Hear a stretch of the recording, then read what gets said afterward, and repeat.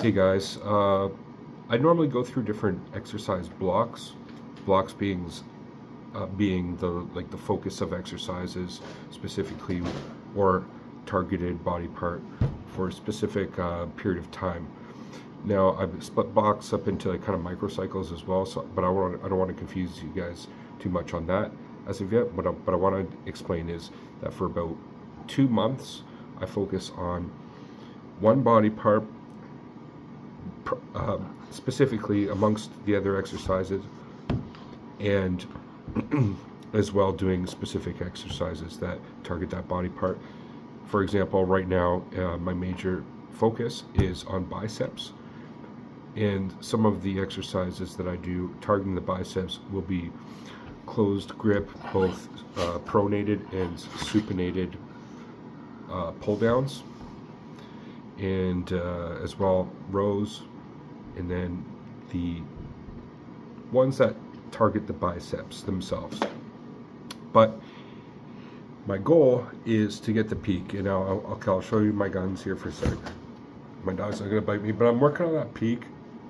I know you guys were like, oh, that's nothing too impressive, but it's like I'm making very significant gains on that, and I want to explain my philosophy on how I'm doing it, because my background is in exercise science, in science in general, anatomy and physiology, and I work as a massage therapist at the moment in like medical massage field, not just like a general masseuse that you have at a spa or anything like that.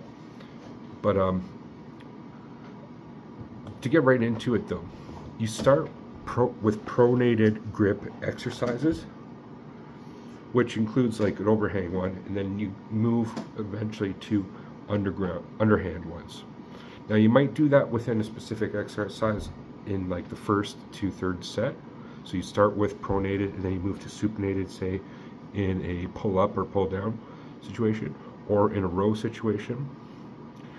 And what this does is when you're in the pronated state and you move to supinated, it actually engages the biceps more. It's like the flex. Part of a flex is within that rotation. Okay, and as well, there's different points of flex on this angle as well. So we're going to incorporate those two things in how to plot out a good bicep exercise. So the way I do it now is 2 sets per exercise, but at least 4 to 5 bicep targeting specific exercises, and those not including the compound ones, which would be 2 on top of that. So starting with 2 compound movements at 3 sets, and then working 4 to 5 isolation movements, which are just pure bicep curls.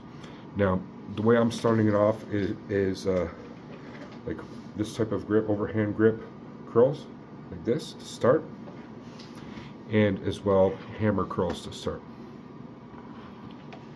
Then eventually moving to just basic concentration curls. Cable curls are a good one, where it's like you start from an extended shoulder position and then curl from there with cables. You get the really good time under tension of the biceps doing that. And then moving to easy bar curls, where I start doing drop sets. So I go from like 70 pounds down to like 40 pounds, and I'll rep the 70 pounds till like I got like 3 more in reserve, and then I switch down to the 40 pounds while doing rhythm like this.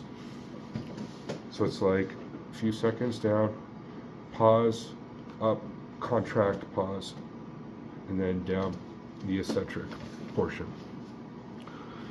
Until on the last exercises, which, as I mentioned before, we start pronated, we're going supinated. On the supinated ones, then I can start going more intensity and like to the point where I can't do anymore.